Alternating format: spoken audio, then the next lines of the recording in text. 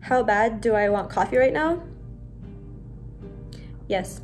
I'm the type of person that drinks coffee every morning. I wake up and literally the first thing I think of is coffee, so it's been the hardest thing to give up. I usually have like 3 to 4 cups of coffee a day. What? Sure? Yeah. I don't see that. One night, I gave in and had some cold brew, and I did not get any sleep that night. That was a really bad idea. Hey everyone, this is Sana, and I'm coming at you from, well, home, because we're all home, or we should be home, because we should be staying at home. So we decided here at Asia Plus to ask some Muslims from around the country exactly, well, what's good, what's not so good, and what's keeping them hungry this stay-at-home Ramadan.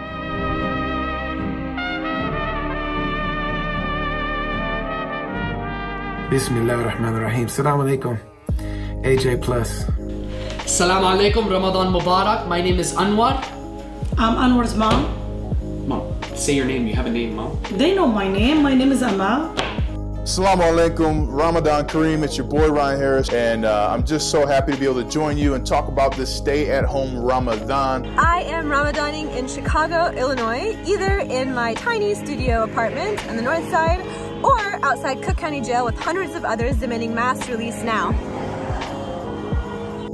I'm fasting, you know, from home, Hoboken, New Jersey, chilling with my wife. I'm in the East Coast of America, and we have been sheltering in place for, I don't know, something like 9 weeks or something like that. Maybe 10 weeks now. Where are we doing Ramadan? Where are here. we? What's here? Where we live. We're on the planet Earth. We are in our apartment. We're at home. I went all out with the decor. I usually never decorate for Ramadan, but this year I felt like if I'm gonna be inside my house, I want my house to feel like it's in the spirit too. This year, I think, and especially with COVID, staying at home has been really helpful to just sit and slow down. And that's been my one goal, is to learn how to slow the hell down. Instead of being so busy, I might be more focused on what the month is actually about.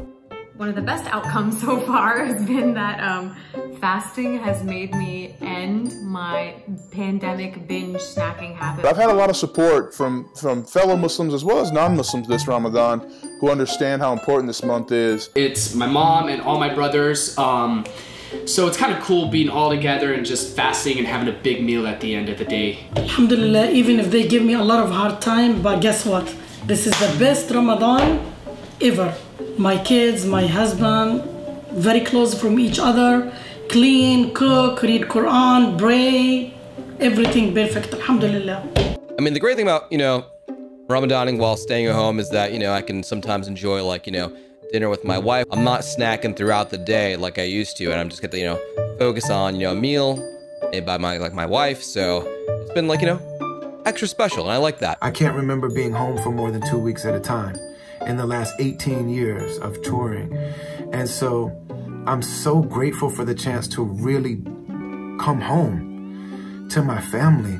What's been really good for me this Ramadan is most Ramadans I end up having to just be with community, which I miss a lot, but I don't get to spend so much time with family. And this Ramadan, I get to be with these 2 munchkins and with their mama. I'm coming home to my family, but I'm also coming home to myself. I'm really grateful to get to know myself and to really sit with myself when I'm not in front of other people.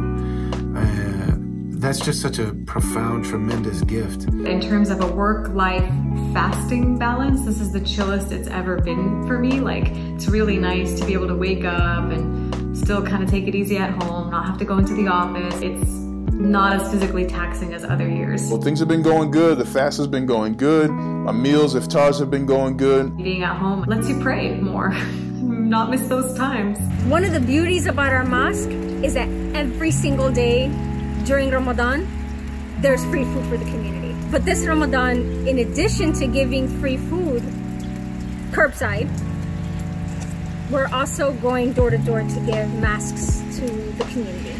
As amazing as it is to be able to socialize and go out and be within a community of people that you may or may not know, really, ultimately, as amazing as that is, it's also really nice to not have that as a distraction. Being able to pray Tarawih at home is a gift, especially for an imam when you have to lead the prayer or you are entrusted with, you know, making sure that whoever is leading the prayer in Tarawih is not making mistakes. Praying at home in Ramadan, though I miss the masjid, has been extremely fruitful and beautiful.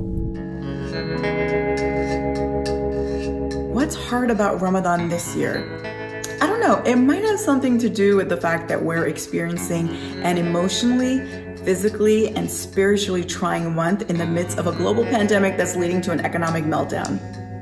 Just maybe. Usually right around this time, I'd be looking for flights to Chicago to go spend the last few nights of the month plus Saeed with my family. And of course, that's not happening this year. The hard thing is definitely just being tempted by conversations about food. But you know, it's all manageable. You know, it's been a while. I'm an old man, been doing this every year, so it's part of the fight. I've even had dreams of mistakenly breaking the fast. I don't know if you guys have gotten to that point yet in Ramadan, but sometimes I'll be sleeping. I'm like, oh no, I broke the fast at 11 o'clock on accident or something. And then I'll wake up and be like, whew, all right, time for suhoor. The hardest thing has been learning how to operate a camera and set up lights and film my own videos. Usually I have a crew of 4 to 5 people, but during this quarantine, I've been doing everything on my own. For me, to be honest with you, I can't say I have bad times or hard times.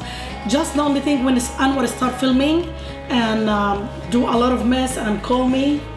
Why do you have to bring me into this? I have to be honest. This Ramadan in particular, you know, it's because everyone's just, you know, doing Zoom fundraisers and webinars here and there.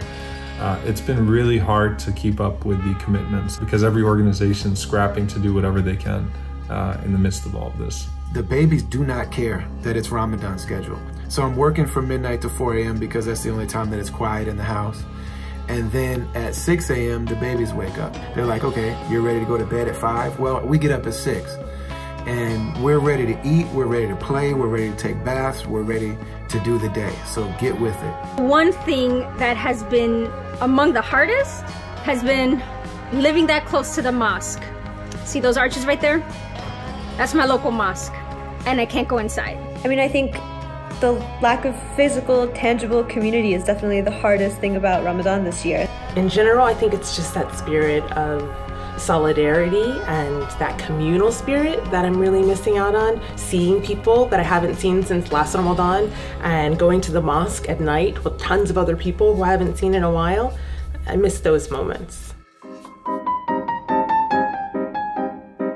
Ever since I became an amazing chef, it's been very tempting. Come on, son, amazing chef. You can't say you are an amazing chef. I'm an okay chef, and having to cook almost every day right before iftar for the show. It's called Anwar's Kitchen.